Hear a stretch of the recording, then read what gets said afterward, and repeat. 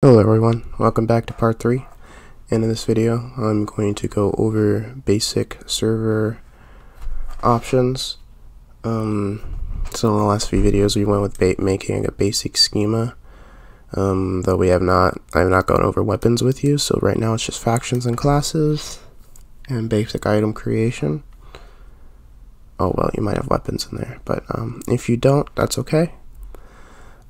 So today I'm going to teach you how to plug these in to a server, and we're going to go over basic server information and get your server started.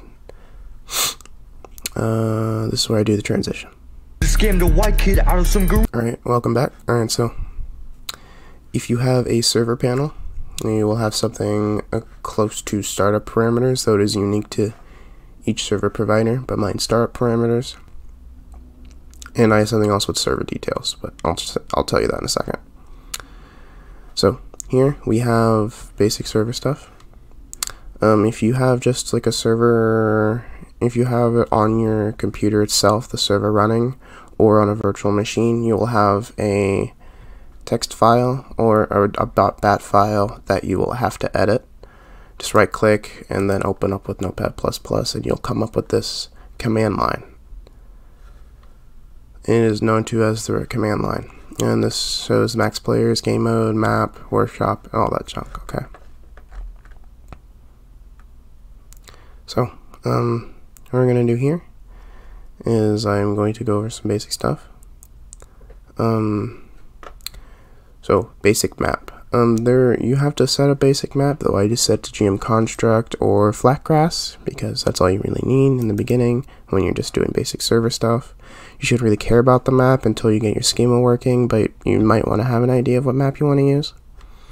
Game mode. Now this is where we're going to set our schema to. So mine's going to be different than yours, but what it's going to be is this schema file right here that we renamed. You're going to put this in here.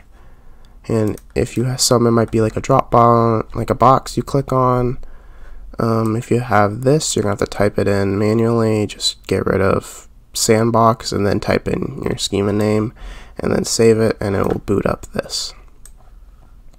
Make sure you have this in your game modes folder as well, the Helix file. Alright, with that being said, here's the players. This obviously that's self-explanatory. Archon password. This is just a password that the owner to the access to the dashboard can use to access certain commands in the console. Workshop collection. So when you open up a workshop collection, it will have numbers at the end.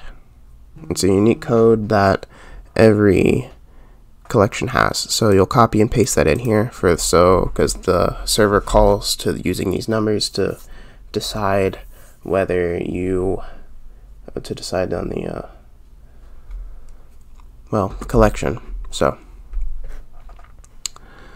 yeah, that's that.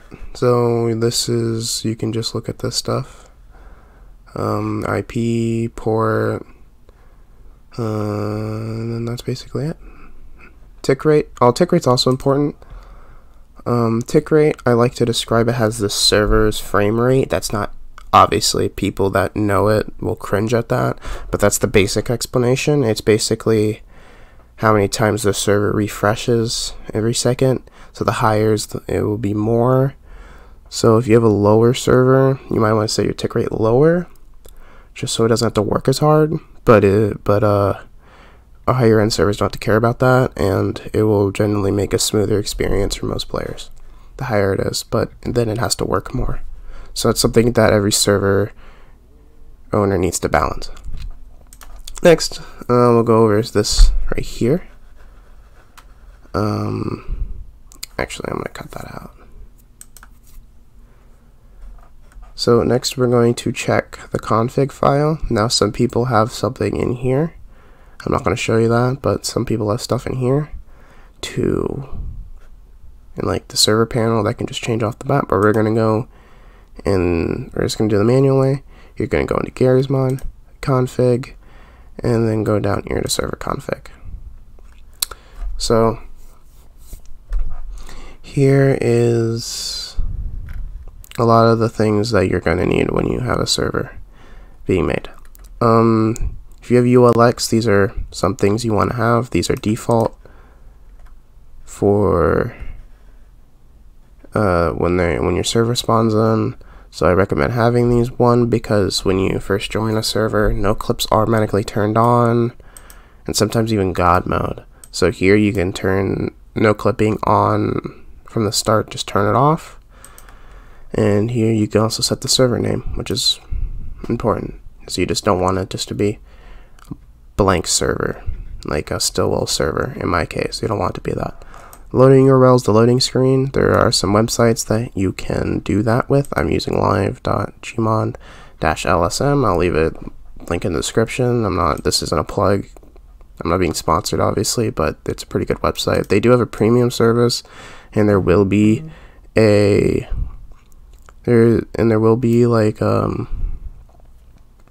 banner at the bottom as an advertisement for the website since it's using the free version, but I don't care too much, and honestly, no one really cares. It's really just up to you. Here are other values. Sometimes you'll have this automatically, but if you don't, then you can just find all this Xbox stuff online, or I can leave a comment down there if anyone needs it. I'd be glad to do that for you. You don't need to change these. You don't at all. Also, something you might want to add is the Xbox Max text screens. If you have the 3D text screens add-on, it's to default. It's only set to 1 per player, but this I set it to 10, so you can set down multiple ones without having to perma-prop each one. So that's a thing. So yeah, that's the server config. So those are basics. That's your command line and your config. And so that's basic server information to get your server running. Yeah, in the next episode I will teach you how to put a collection together, and then as well we're gonna work on, I'll give you a demonstration on actually making the weapon and then putting this schema into my server and then giving it a basic run in the next couple episodes. And then as well, so on the plan is to go through plugins, which I'll probably do, if not in the next episode, then the one after. And that would probably be around the basics that you need to know to get a server running for anyone. So yeah, thank you for watching, and stay tuned for more. Bye everyone.